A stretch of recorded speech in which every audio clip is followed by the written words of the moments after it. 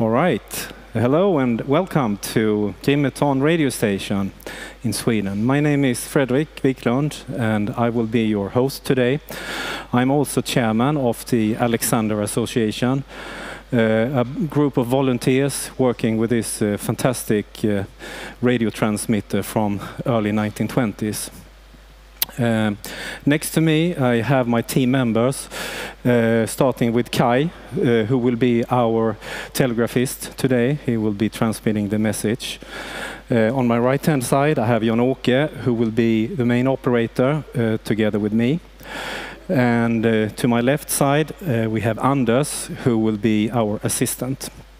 Behind the camera we have Thomas, and down by the video and audio mixer we have Janne, who is making sure you can hear and see us. This radio station was made, a political decision was made about this radio station in 1920. Due to lack of finance and other problems, the decision wasn't made until 1922. In November, early November 1922, the first work was done on this radio station, just over 100 years ago. Fantastic.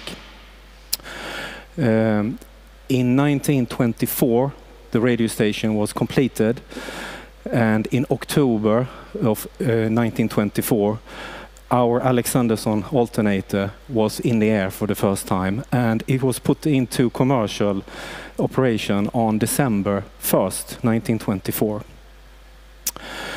This is the one only Alexanderson, or the one and only mechanical radio transmitter from this area that is still available and functioning. In 1995, the owner of this facility, the Swedish Telecom, didn't see any need for this equipment anymore and decided to try to sell it or scrap it. And our association was founded in 1996, and we immediately started to work on a building protection that happened the same year. And the year after, in 1997, we were listed as an industrial cultural heritage. And then the work began to get this listed as a World Heritage. And on July 7th, 2004, this site was listed as a World Heritage, one of 15 World Heritages in Sweden. Today, on November 16, we are celebrating the 50th anniversary of UNESCO Convention for the Protection of the World Cultural and Natural Heritage. And we feel very proud to be part of this. And we will be trying to start up the transmitter and send out a message, a peace message to the whole world. This fantastic transmitter that you can see behind us is has the heart of the transmitter here is the Alexanderson alternator. And the alternator is a mechanical device to produce a radio wave. And it's operated by a huge 500 horsepower electrical motor via a gearbox and to the alternator itself. To my right here we have a set of auxiliary equipment. We have a relay corridor, and you can also see the operator panel where we will be operating the transmitter. And in the very far corner we have the magnetic amplifier, where the radio wave is being chopped up in dots and dashes in Morse code, and it's being sent out to the antenna through those two copper wires. You can see there are copper pipes.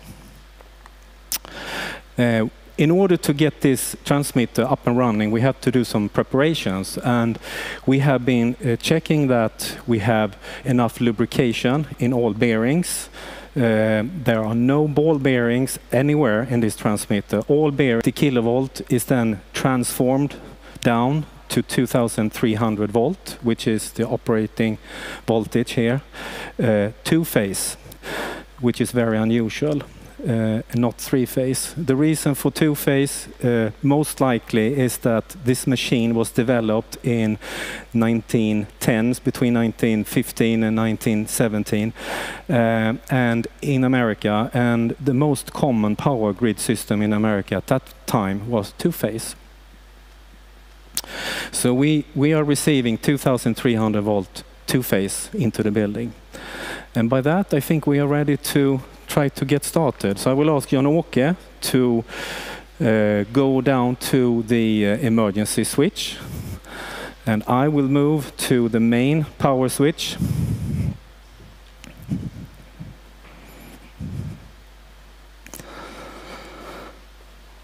And I have eye contact with Jan-Åke, and I will turn on the main power, like that. And now you can hear we have an alarm.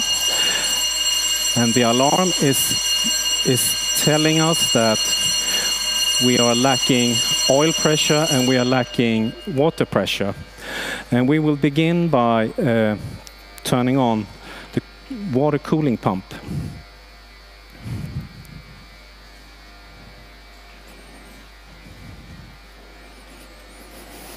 We have two cooling pumps, or circulation pumps, 1 and 2. We will be running pump number 1 today. And this is all about redundancy. If pump number 1 would fail, we can always immediately switch over to pump number 2. So Jan-Åke will begin by opening up a bleed valve, and then the water supply to fill up the house of this centrifugal pump. And we can hear and see that air is coming out mixed with water. And when we have just water coming out now, we can turn off the bleeder valve, and then Jan-Åke will go down and turn on the pump. And it's a star and delta starter, not to have a too high starting amperage. And then Jan-Åke will begin to open up the valve to the circulation system. It's one of the heaviest jobs today, physically heavy. It's about 25 turns.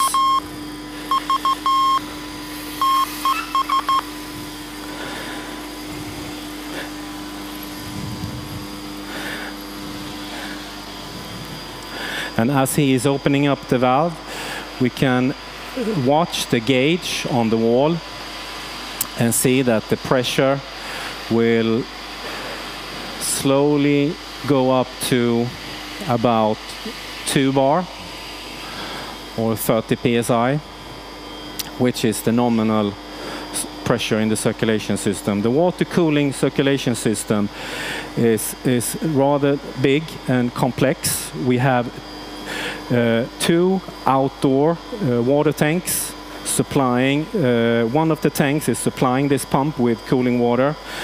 The cooling water then is circulated through, first of all, 2 water-filled liquid resistors. The liquid resistors we will talk about a little bit later. And then this water circulation continues down to the alternator, and down to the high-frequency amplifier, and then back again.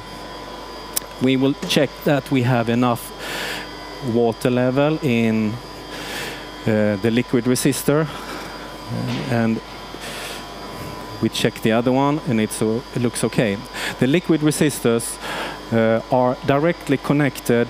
One of them is directly connected to the rotor of the main drive motor, and we can adjust the rotor resistance more or less stepless using this device, and by that we can control the power to the motor.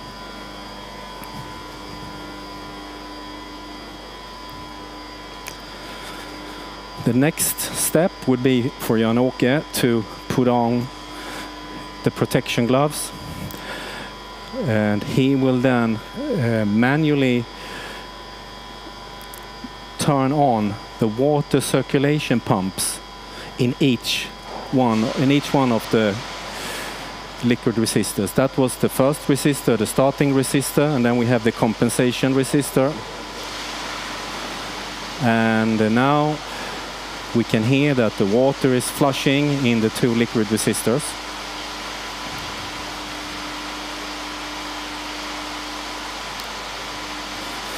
We will move back to the control panel.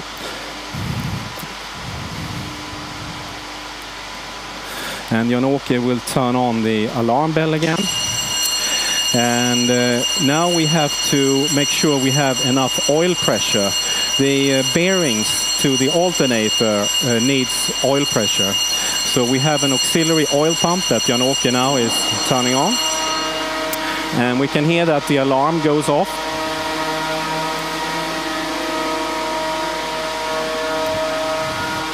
So the next step would be to turn on the main drive motor. And again, Jan-Åke will walk down to the emergency stop.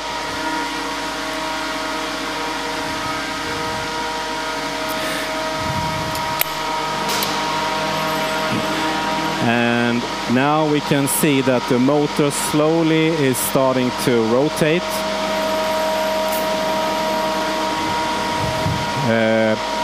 At this moment, we are supplying about 150 amps to the motor, or even a little bit more. The voltage is around 1,200 volts, so it's a lot of power going to the motor. As we are increasing in speed, the built-in oil pump will take over and supply sufficient oil pressure to the alternator. And we will then get an indication that the oil pressure is too high. Sometimes we get both a red indicator and an audible alarm. Sometimes we just get the lamp. So we only get the lamp, and I will turn off the auxiliary oil pump. And now the oil pressure is the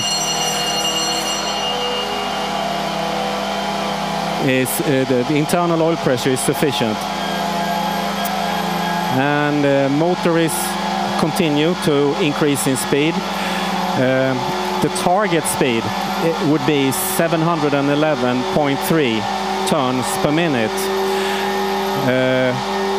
That will give the alternator the correct speed. The alternator speed is just above 35 turns per second. And with 35 turns per second, we will generate a carrier wave inside the alternator of 17,200 hertz, or 17.2 kilohertz, which is our transmission frequency. So far, we are just supplying 1,200 volts, as the supply to the main motor is going through a set of choke coils, or transductors as we call them. And the choke coils will reduce the voltage from 2,300 to around 1,200 or 1,300 volts. And we are seeing now that the amperage is going down more and more. We are getting close to 75 amps, which is our target. At that point, we will turn on some auxiliary equipment. We have a 500 volt DC rectifier, and we have a 125 to 150 volt rectifier. The 500 volt rectifier will be used to saturate the choke coils, and by that increasing the voltage from 1,200 up to 2,300 volts. The 250 volt rectifier would be used to, among other things, act as to magnetize the alternator so we can get the carrier wave. So I think we are ready, Jan-Åke, to turn on the 125. and the 500 volt rectifier.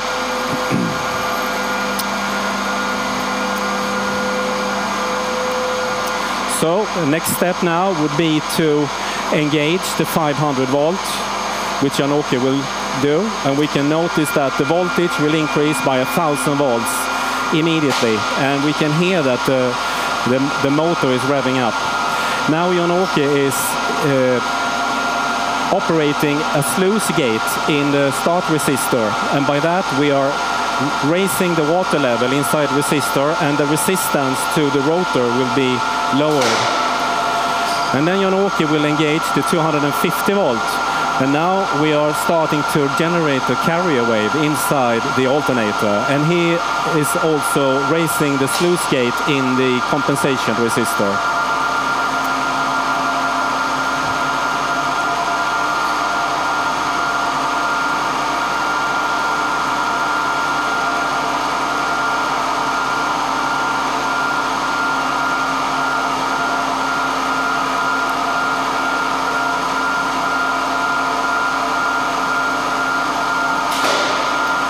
Yeah.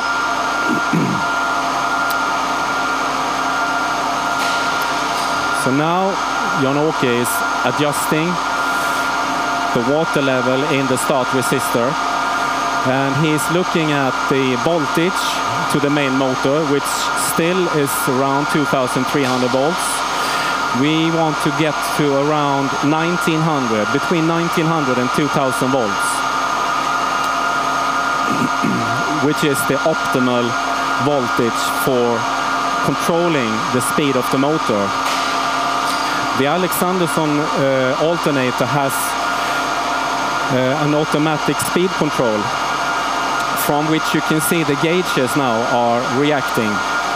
And the automatic speed control system is trying to control the 500 volt to the choke coils, and by that controlling the speed of the motor. We are still not out on the antenna. So before we can connect to the antenna, the automatic speed control has to be close to 17,200 Hertz, which we are getting very soon.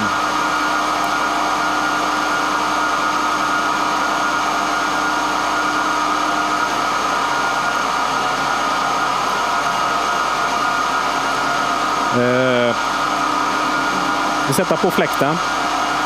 So Jan-Åke will go down and turn on a cooling fan.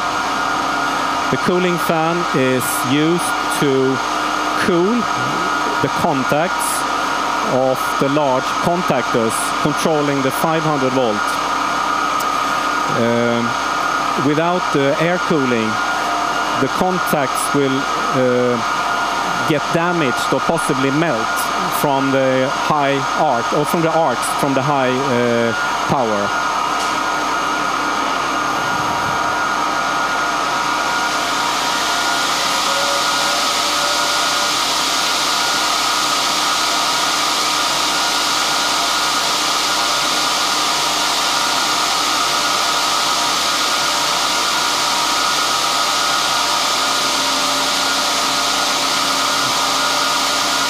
Öppnar du spelet?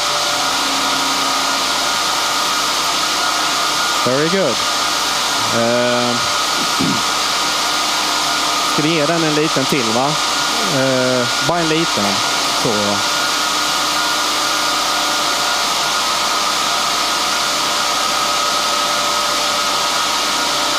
So, then we can connect the alternator to the high frequency amplifier. And by that, we will be connected to the antenna. We are waiting for a red lamp, which will indicate we are connected to the antenna. There we go. And then Jan-Åke can push the test key.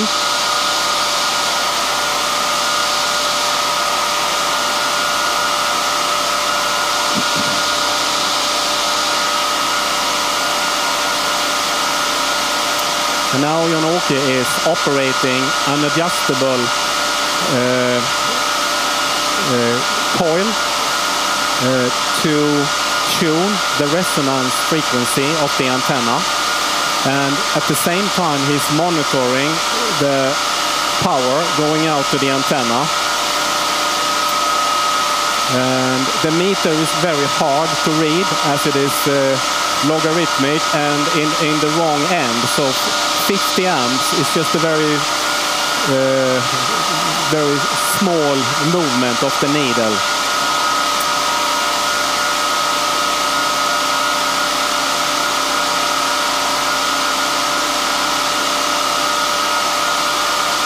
So I think we are quite okay at the moment.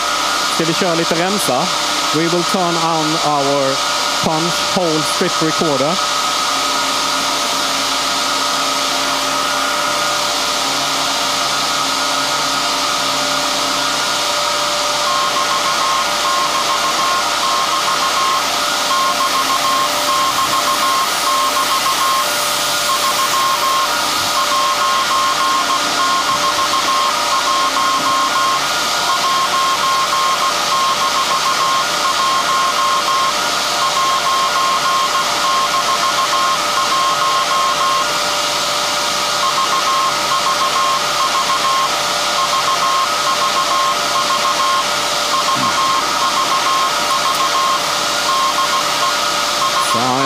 Watching our YouTube live stream, and I can see in the chat that many of you now can hear us all over Europe.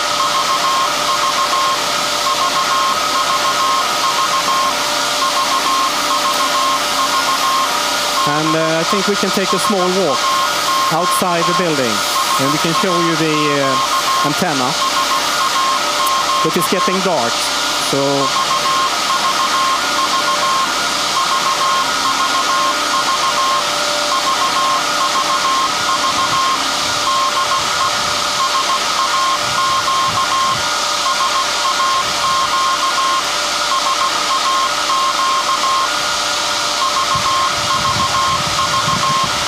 it is a fantastic evening in Grimeton, Sweden today.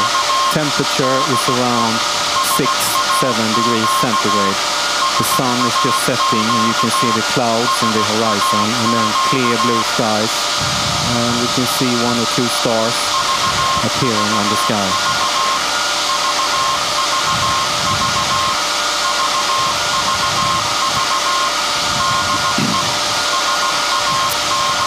This fantastic building was designed by a Swedish architect named Carl Åkerblad. He also designed several other radio station buildings in Sweden. It was erected in 1923. And now we are following the antenna wires from the building up to the first tower and then to the other 6 towers. So all 6 towers together acts as one antenna. The design was made by Alexanderson, the inventor who also invented the Alexanderson alternator. This antenna at that time was extremely efficient compared to Marconi, who had an antenna with an efficiency of around 2%. This could produce up to 12% efficiency, which is extraordinary. Today we believe we have about 10% efficiency. We are transmitting with about 80 kilowatts from the alternator, meaning that we get about 8 kilowatts out into the air. And from each tower there is a vertical radiant wire that will produce vertically polarized radio waves, which is the one we need. The top net is there just to distribute the power from the alternator.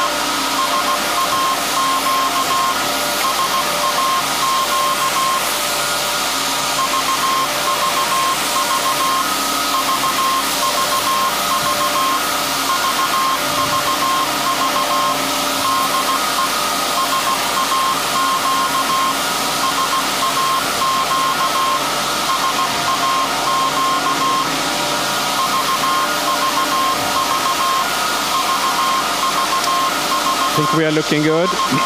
We have a small fluctuation of frequency, but generally the transmitter is quite stable. We stay within plus minus 10 Hertz.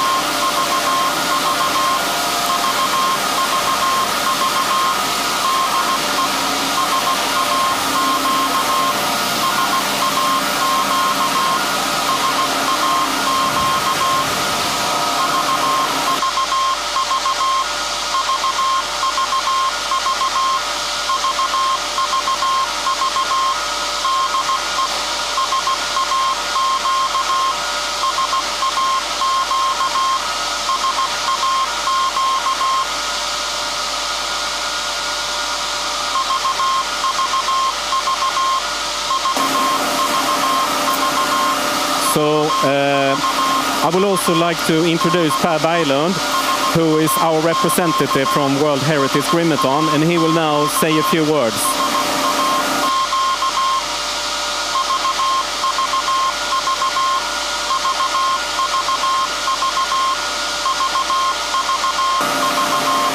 Thank you, Fredrik, for that introduction. As he said, my name is Per Berglund, and I have the honor of representing the Grimeton radio station World Heritage Site Foundation, which owns and manages this property.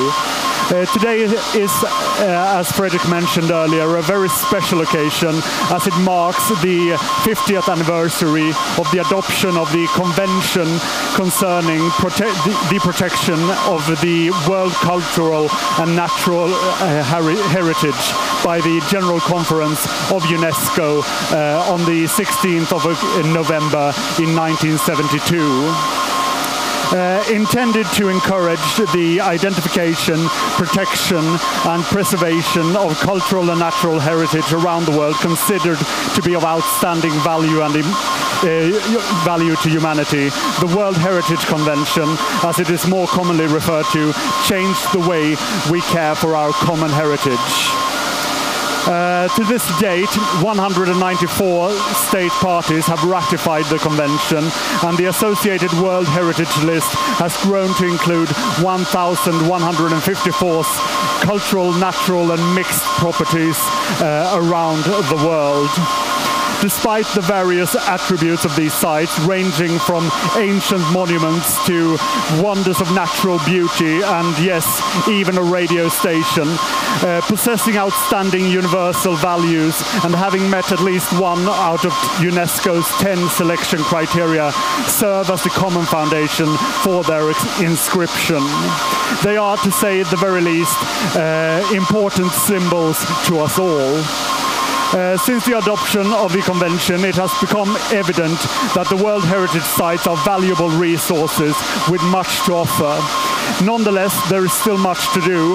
While the efforts and achievements of the past 50 years are no small feats, the theme of this year's celebration, the next 50, reflect the work that is still to come. Much can happen in half a century, and it is abundantly clear that there are and will be many challenges ahead.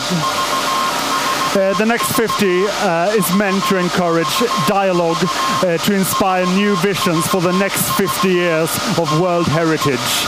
Sustainability, preservation and representation in a changing world and challenging times are key aspects of this.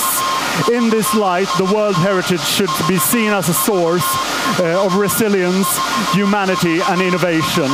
While we can never be certain of what the future holds, we do know that we can shape it by working together, and together we are, as a species, capable of incredible things. I will now hand back to the Alexander Association for the continued startup and eventual transmission of today's telegram. Thank you.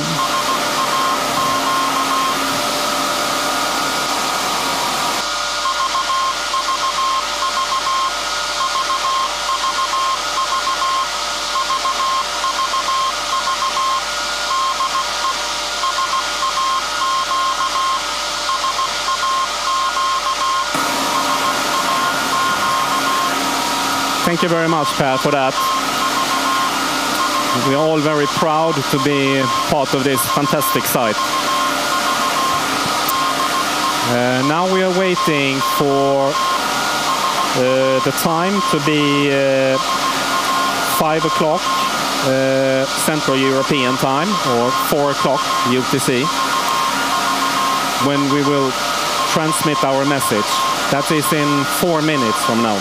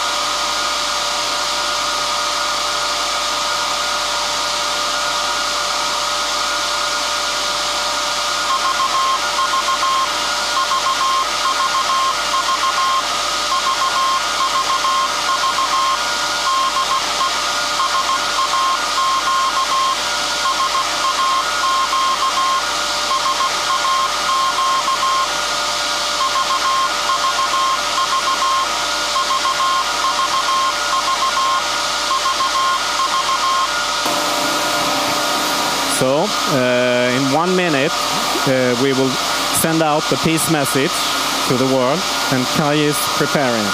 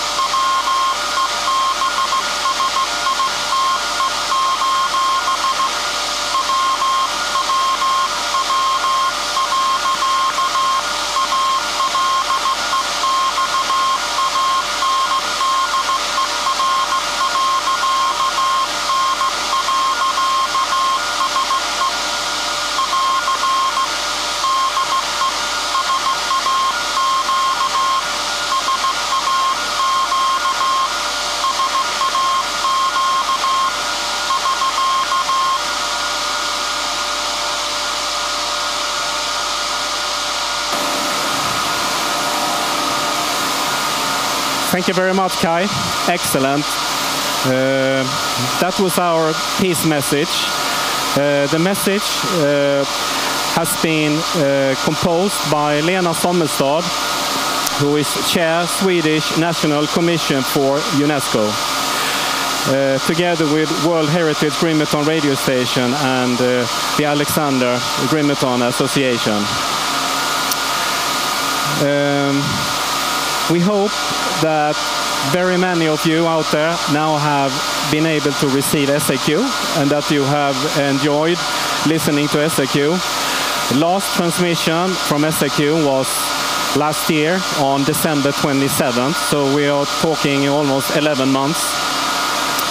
So this is very big to us also. We very much appreciate your listener reports. Even if you didn't hear us, but you tried, please send us a report. Go to our website, alexander.n.se, where you will find all information on how to issue a listener report. It's time for us to turn off this fantastic transmitter, and I will ask Jan-Åke to disconnect the knife switches for the 250 volt and the 500 volt. I will go and turn off the main motor.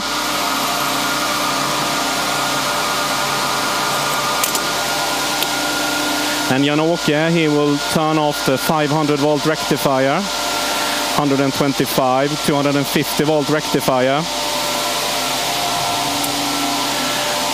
And Jan-Åke will return the sluice gates in the start resistor and compensation resistor to its bottom position.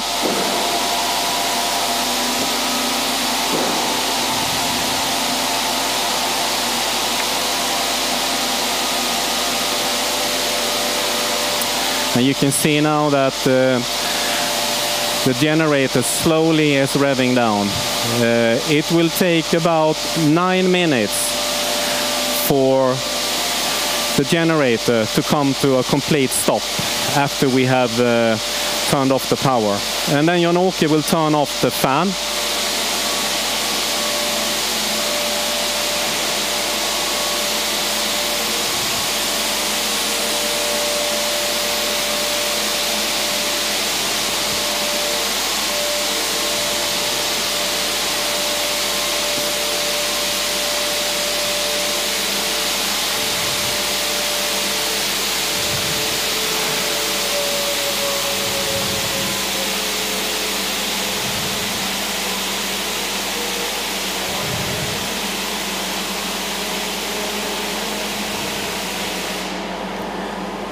And now it gets really quiet in the transmitter hall.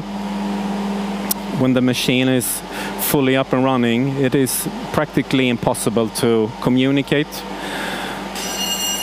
Now we have an alarm for low oil pressure. And Jan-Åke, he will turn on the auxiliary oil pump again.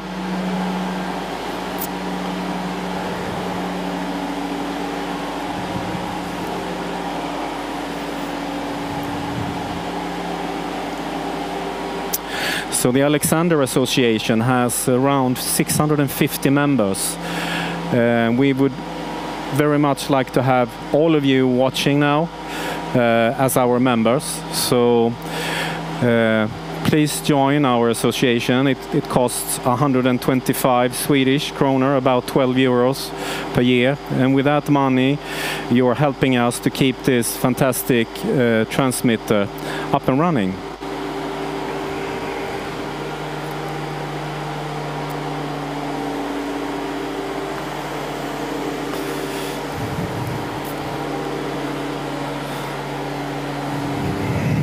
So now it's time for us to say thank you very much to all of you who has attended this video transmission, and many of you maybe have also heard us online. So once again, please send us your listener reports. They are very appreciated. From all of us here at Grimeton Radio Station, we would like to say thank you very much for watching. I hope you enjoyed it. We certainly did.